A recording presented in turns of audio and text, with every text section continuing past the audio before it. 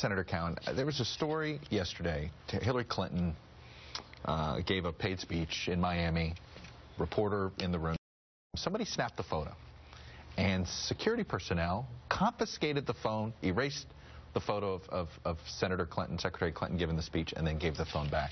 It seemed like an overly harsh thing to do. The guy is quoted as saying to the Miami Herald reporter, Mark Caputo, who got into the event, saying, "I just wanted to take a picture for my daughters."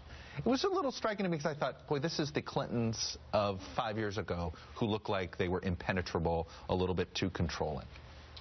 Well, I think that's right if it's true. If it's her security, I mean, listen, we live in a day and age where everyone has a phone, a camera phone, and so you should presume that everything you say is going to be recorded wherever you may be.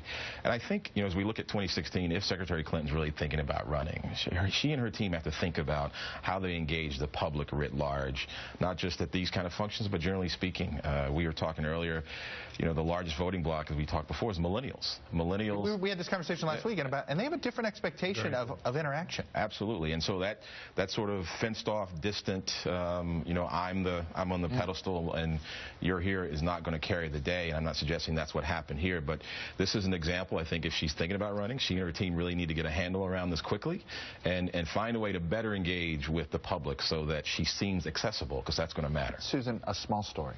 There's no doubt. This is a small story. But with her, there's nothing small, and it's something that her folks complain about, and they're sort of realistic.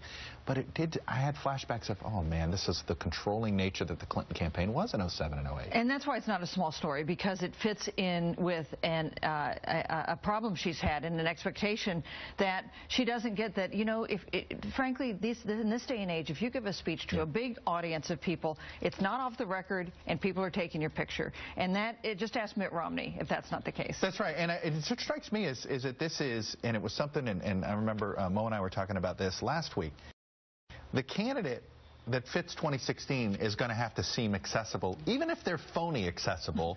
If we think it's phony accessible, they're going to have to seem like they're accessible. It had changed so much since she ran in 2008, just in 2012, and it is going to change more before, if she decides to run in 2016. I mean, Google Glasses and broadcast live from anywhere. Imagine that, right? Somebody sneaking into next time the 47% Michael Steele. What are they going to do? The Google Glasses are live streaming the fundraiser. From your backyard. No, I think though, to her credit, I don't think this is so much Hillary as it is the people around her. And so if she's looking at this presidential thing, she better be smarter about the people she has around her who understand exactly the point that Kasie can't get stuck in the whole hunker down mentality.